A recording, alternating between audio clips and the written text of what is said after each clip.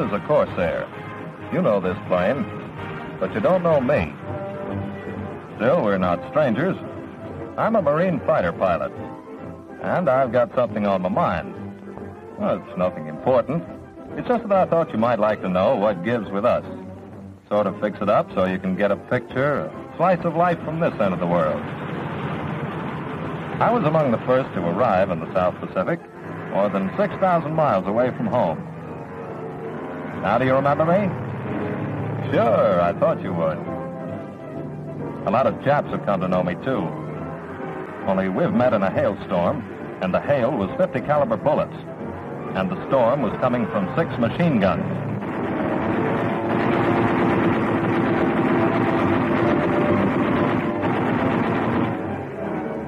You know, there isn't one of us here in the lonely Pacific who doesn't love his plane. Out here, she's more important to us than the gal back home. We've learned to live her kind of life, talk her language, understand her moods. We can sense every throb of her 2,000 horsepower heart. Well, she's some lady. Smooth as Scotch and twice as easy. Now, you know how a pilot is. He's got to know everything his plane can do. I wish you could have seen us out here putting these babies through their paces. We went the limit and then some.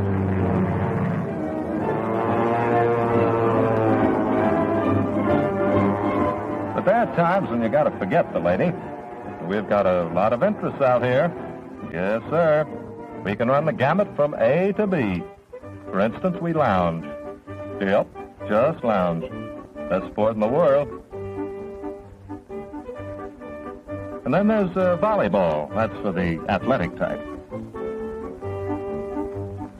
There's also dominoes. How do you like that? African dominoes in the South Pacific, where the natives know as much about Africa as they know about the New York Yankees. And every day is Maid's Day Out, and the scuttlebutt flies thick and fast around the GI tubs. And while we're just shooting the breeze about the distance of near beer, the ground crews are busy. The planes get their wings mended, their motors tuned, radios kept in shape, all their parts checked, machine guns aligned, instruments tested.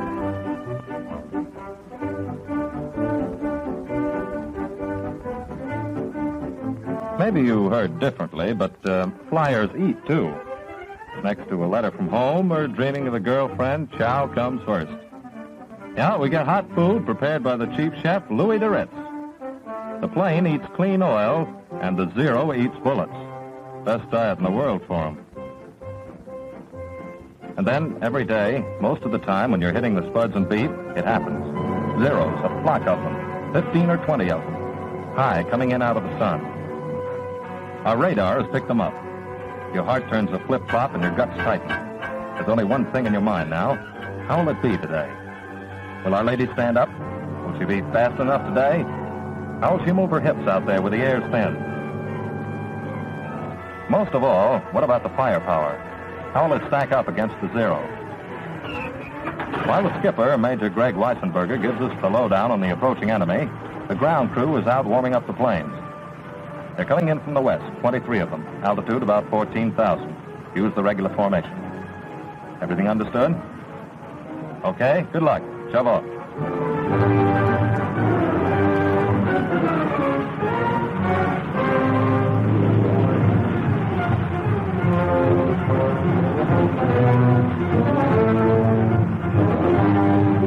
think about a lot of things as you climb into your plane. For a second there, you're not so sure. Then you're inside and your confidence returns.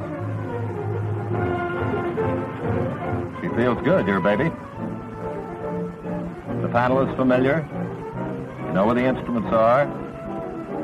She responds to the touch. She's contented and ready. The feel of the engine tells you that. You swing out into line with your propeller banging hell out of the air. There's Greg on one side and Thomas on the other. Next, there's the Fabio, grinning, always grinning. Down the line, there's Hanson and Leary and Winnia and the others. Same gang, same plane, same enemy. And then you're moving along the steel matting.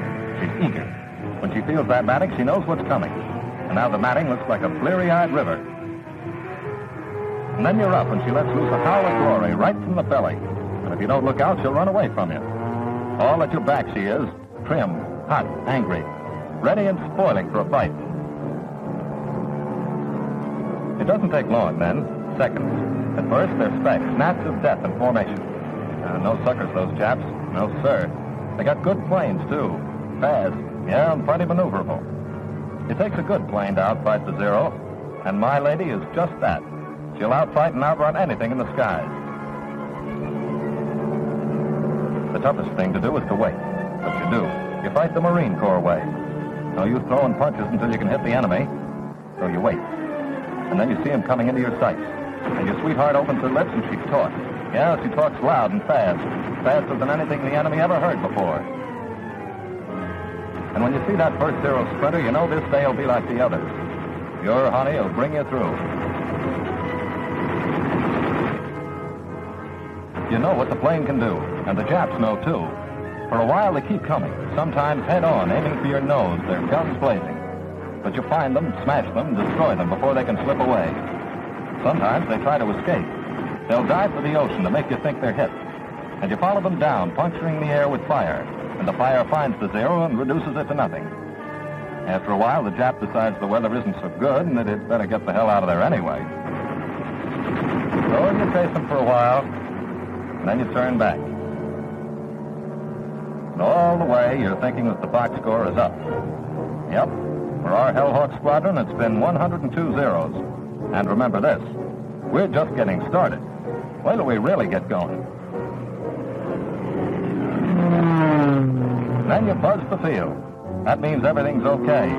Start dealing the next poker hand. Well, maybe it's not in the books, but what the hell, we're writing the books and we feel pretty good. So we try a couple of new ones, sort of let our lady's hair down. Not a groan, not a complaint. She loves it just as much as we do. We may play a little in the air, but we know our job is strictly business. It's built on facts and figures. We know our planes, and we know the enemy.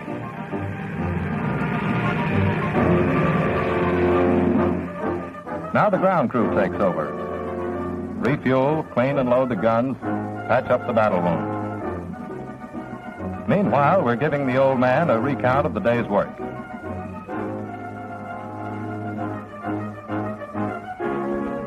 First, is everybody here? Greg? Here, sir. Thomas? Here, sir. Fabio? We look around. The old man goes right on checking off the names. Leary? McCleary? Votaw? Winnia? But what about Fabio? You miss his grinning face, and you get a sticky feeling high up in the chest. And then it sags and drops into your belly and stays there, choking off the breath. You think there isn't a lousy chap in the world who could have gotten Fab. Not him. Not Fab, who brought his plane back minus 46 inches of wingtip. Suddenly, you see a funny look in the old man's eyes. His arm throws your attention to a plane. Fabio, number 19. He's coming in. He's all there. You can tell that by the way he sets her down.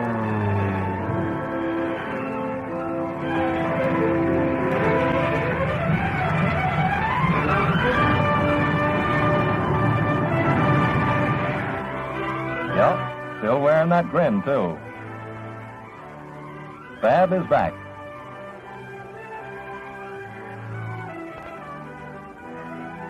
He's checked off, and you find out you're hungry. And that's because you never finished your chow. And that's about all, I guess. Keep them coming.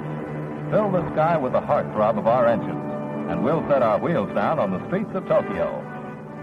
What's that I had in my mind? Well, I just wanted to say thanks. Thanks for everything. The pleasure is all ours.